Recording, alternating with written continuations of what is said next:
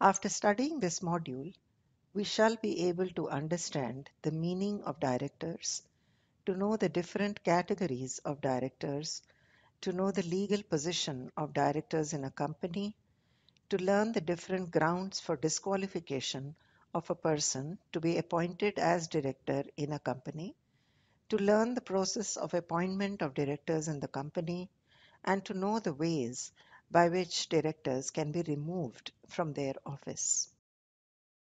Directors are the persons appointed to direct and supervise the affairs of a company. Under Section 2, subsection 34 of the Companies Act defines a director as any person appointed to the board of a company. Further, director means any person occupying the position of a director by whatever name called. Thus, a person will be deemed to be a director if he performs the functions of a director, though he may be named differently. The directors of a company are collectively referred to as Board of Directors or simply Board. According to Section 149, subsection 1 of the Act, every public company must have at least 3 directors. Every private company must have at least 2 directors, and there must be at least 1 director in the case of one person company. The maximum number of directors a company can appoint is 15. However, a company can appoint more than 15 directors by passing a special resolution. Further, there must be at least 1 director in the company's board who has stayed in India for a total period of not less than 182 days in the previous year, which is the previous calendar year. The types of directors. These are shadow director, de facto director, first director, additional director, casual or ad hoc director, alternate director, executive and non-executive director, rotational director, women director, and independent directors. Shadow director. He is a director who is not formally appointed in a company but exerts such an influence over the company's directors that other directors are accustomed to act in accordance with his instructions. He acts in the background and hides the fact that he is in control of the company. De facto director. He is also not formally appointed in a company, or he may be a person who is disqualified to be appointed as director but discharges the function of a director despite a lack of authority and right to so act. First director. First directors are appointed by the promoters of the company immediately after the incorporation of the company. They are either named in the articles of the company, or if articles are silent, the subscribers to the memorandum of association, who are individuals, become the first directors of the company. Additional director. Such directors are appointed by the board of directors from time to time if so authorized by its articles of association. They hold office only up to the date of the next annual general meeting or the last date on which the AGM should have been held, whichever is earlier. Casual or ad hoc director. Casual directors are also appointed by the board of directors in case a vacancy arises in the office of the director due to death, resignation, insolvency, or the disqualification of a director. Such a director will hold office till the term of the original director. Alternate director. Such a director is appointed by the board in position of a director who remains absent from the state in which meetings of the board are ordinarily held for a period of more than 3 months. The Article of Association must contain the provision for the same. Such a director holds office till the expiry of the term of the original director or till he returns to the state. Executive and non-executive director. Executive directors are the directors who are also involved in the day-to-day management of the company. They are also termed as whole-time directors. For example, finance director, marketing director, etc. On the other hand, non-executive directors are the ones who are not involved in the day-to-day management of the company and do not hold any executive position within the company. They bring an independent voice and perspective to the board. Rotational director. These directors are subject to retire by rotation from the company's board. However, they may be reappointed after the retirement. Women directors. The following class of companies shall appoint at least one woman director as laid down by the company's Appointment and Qualification of Directors Rules 2014. Every listed company, every other public company having paid up share capital of 100 crore rupees or more, or turnover of 300 crore rupees or more. Independent directors. Section 149, subsection 4 provides that every listed public company shall have at least one-third of the total number of directors as independent directors. Such directors shall not retire by rotation. They shall not be entitled to any remuneration other than sitting fees, reimbursement of expenses for participation in the board meeting, and profit-related commission approved by the members. The whole and sole purpose behind introducing the concept of independent directors is to take an unbiased decision and to check various decisions taken by the management and majority shareholders. They bring accountability and credibility to the board process and are the trustees of good corporate governance. The next topic is legal position of directors. Directors are the persons duly appointed by the company to direct and manage the affairs of the company. They are sometimes described as agents, trustees, employees, managing partners, and so on.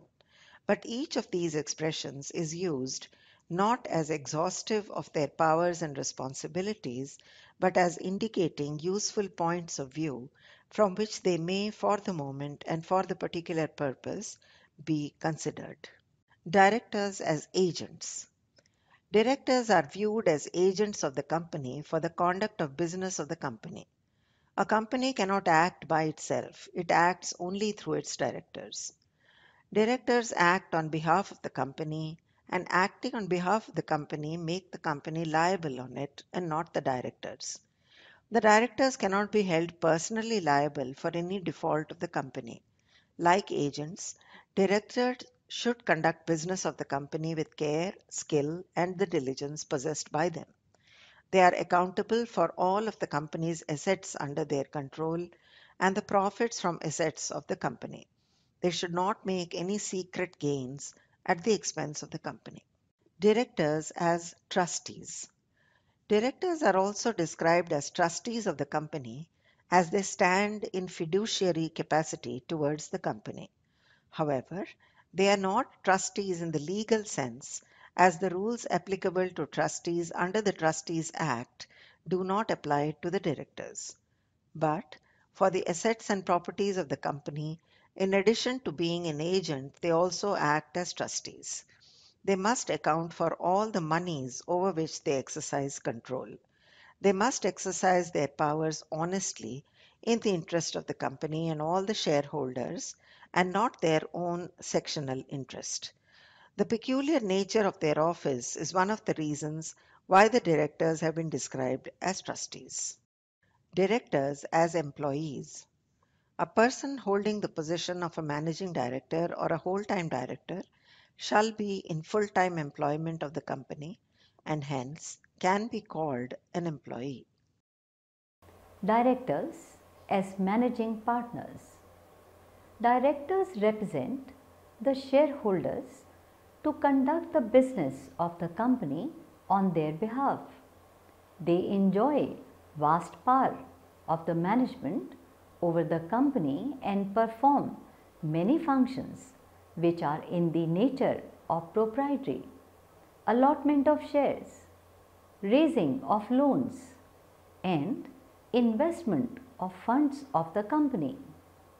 This gives the impression of directors being the active partners and the shareholders appointing them as dormant partners. The very fact that most of the times directors themselves is the significant shareholders in the company strengthen the argument that directors are the managing partners of the company. But this may be true only partially, as unlike partners, directors cannot bind other shareholders by their dealings. And dissimilar to partners, directors are elected and are subject to retirement also. In the real sense, the directors are neither the agents completely nor the trustees, employees, or the managing partners. The position of directors combines all the four and more than that also. Directors are paid agents or officers of the company and conduct business for the company without being its legal owners. Disqualification of directors. As per section 164 of the Companies Act 1956, a person shall not be eligible for appointment as a director of a company if he is of unsound mind and stands so declared by a competent court. Number 2, he is an undischarged insolvent. Number 3, he has applied to be adjudicated as an insolvent and his application is pending. Number 4, he has been convicted by a court of any offence, whether involving moral turpitude or otherwise, and sentenced in respect thereof to imprisonment for not less than 6 months, and a period of 5 years has not elapsed from the date of the expiry of such sentence, provided that if a person has been convicted of any offence and sentenced thereof to imprisonment for a period of 7 years or more, he shall not be eligible to be appointed as director in any company. 6. An order disqualifying him for an appointment as a director has been passed by a court or tribunal and the order is in force. 7. He has not paid any calls in respect of any shares of the company held by him, whether alone or jointly with others, and 6 months have elapsed from the last day fixed for the payment of such calls. 8. He has been convicted of the offence dealing with related party transactions under section 188 of the Act at any time during the last preceding 5 years. Number 9. He has not complied with the requirements of the DIN under section 152 subsection 3 of the Act. Number 10. He has been a director of a company which has not filed financial statements or annual returns for any continuous period of 3 financial years, or has failed to repay the deposits accepted by it, or pay interest thereon, or to redeem any debentures on the due date or pay interest due thereon, or pay any dividend declared, and such failure to pay or redeem continues for 1 year or more. The appointment of directors in a company can be made in a number of ways. Let us discuss them. Appointment of directors by promoters or first directors. The first directors of the company are usually appointed by the promoters in the manner laid down by the company's articles. Their names are usually given in the company's articles. Where the articles do not provide for the appointment of first directors, the signatories to the memorandum, who are individual, shall be deemed to be the first directors of the company, subject to the regulations of the company's articles. The first directors can hold office only till the first annual general meeting of the company, when they will be replaced by directors appointed by the company at this meeting. Appointment of directors by members. The subsequent directors, in the case of a public company, are appointed by the members of the company in the general meeting. Every person proposed to be appointed as a director by the company in the general meeting or otherwise shall furnish his director identification number and a declaration that he is not disqualified to become a director under this Act. Further, a person appointed as a director shall not act as a director unless he gives his consent to hold the office as director, and such consent has been filed with the registrar within 30 days of his appointment in such manner as may be prescribed. Appointment of directors retiring by rotation. Section 152 also provides that unless the articles provide for the retirement of all directors at every annual general meeting, at least two-thirds of the total number of directors of a public company shall be persons who shall be subject to retirement by rotation and must be appointed by the company in a general meeting. The remaining directors in the case of any such company and the directors of a private company may be appointed in accordance with the provisions of the company's articles. In the absence of any such provision in the articles, or in case of default in so appointing directors, these directors shall also be appointed by the company in a general meeting. Therefore, the office of two-thirds of the total directors shall be subject to retirement by rotation in the general meeting of the company. These are called rotational directors. Any fraction in this two-thirds shall be rounded off as 1. Now, at every AGM, one-third of these rotational directors shall compulsorily retire by rotation. The term for retirement shall be determined by the length of office of each director. Those who have been longest in office shall retire first. As between persons who become directors on the same day, retirement may be decided by lots. Appointment of directors by board. The board of directors are authorized to make the following appointments: additional or co-opted directors, other directors, alternate directors, casual or ad hoc directors. Additional or co-opted directors. Section 161, subsection 1 provides that if authorized by the articles, the Board of Directors may appoint additional directors within the maximum strength of the board fixed by the Articles of Association. Such additional directors shall hold office only up to the commencement of the next annual general meeting. Casual or ad hoc directors. Section 161, subsection 4 provides that a casual vacancy occurring amongst the directors on account of death, resignation, or otherwise may be filled up by the Board of Directors unless the articles provide a different procedure. The person so appointed shall hold office only up to the time his predecessor would have continued. Alternate directors.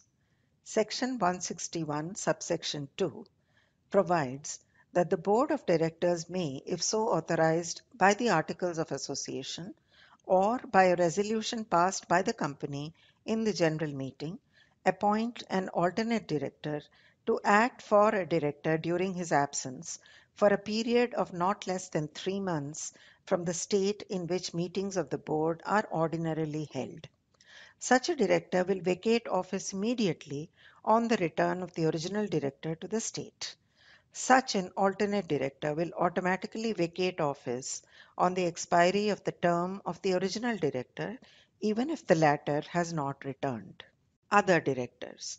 Section 161, subsection 3 provides that subject to the articles of a company, the board may appoint any person as a director nominated by any institution in pursuance of the provisions of any law for the time being in force or of any agreement or by the central government or the state government by virtue of its shareholding in a government company. Appointment of directors by the tribunal. Where an application is made to the tribunal under Section 241 for relief against oppression and mismanagement of a company's affairs, the tribunal may, if satisfied, order for the appointment of such number of persons as directors who may be required to report to the tribunal on such matters as the tribunal may direct. The tribunal may issue an order on a petition made to it by at least 100 members of the company or the members holding at least 10% of the voting rights in the company. The grounds on which such a petition can be filed is conduct of the affairs of the company in a manner oppressive to any member of the company or prejudicial to the interests of the company or public interest. Appointment of directors by the central government.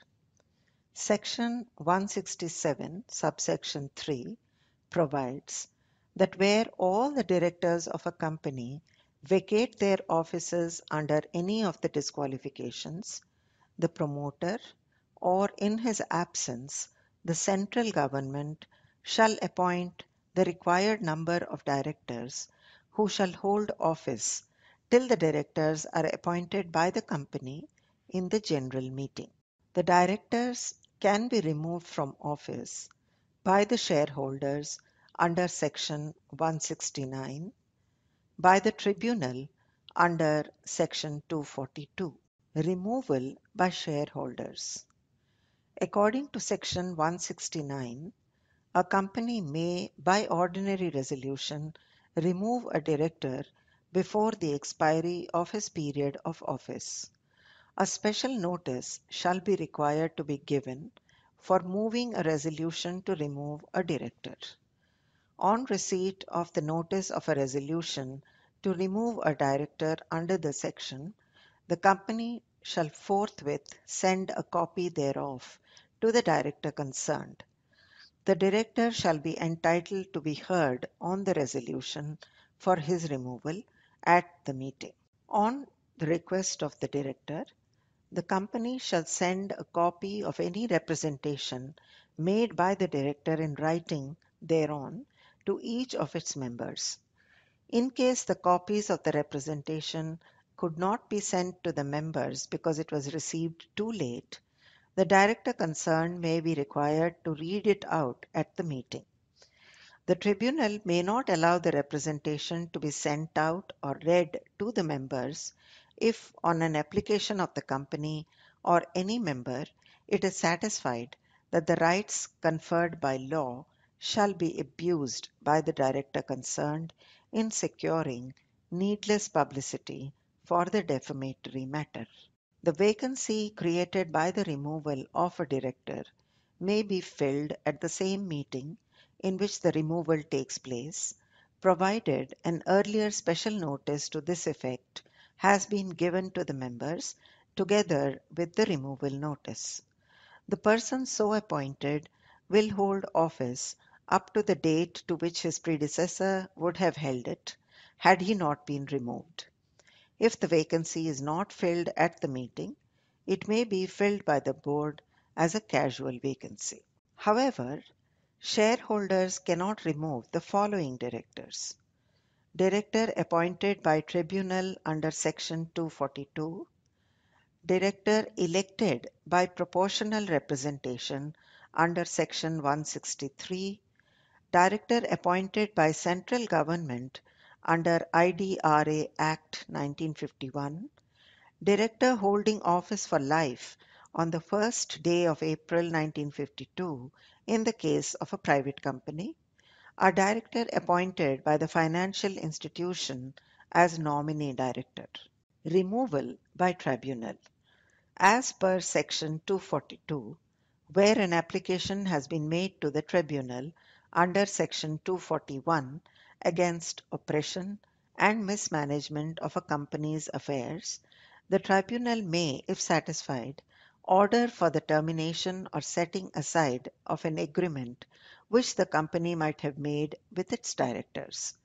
The effect of such an order will be the removal of such director or directors from his or their office. Further, the tribunal may also order the manner in which the managing director, manager, or any of the directors of the company may be appointed subsequent to an order removing the existing managing director or manager or director of the company.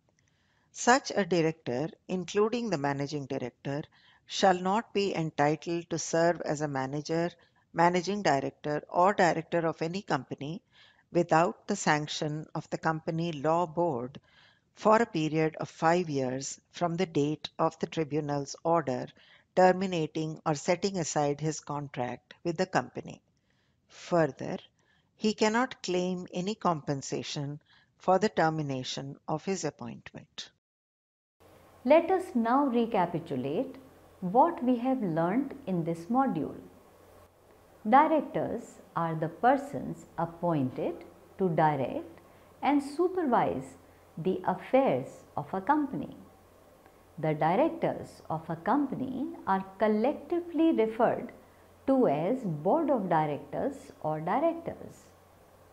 Independent directors bring accountability and credibility to the board process and are the trustees of good corporate governance. Section 149, subsection 4 of the Act provides that every listed public company shall have at least 1/3 of the total number of directors as independent directors. Directors are paid agents or officers of the company and conduct business for the company without being the legal owners. Section 164 of the Act contains certain grounds which make a person disqualified to be appointed as a director of a company. The directors can be appointed in company by the promoters, shareholders, board of directors, central government and the tribunal. The directors of a company can be removed by the shareholders and the tribunal.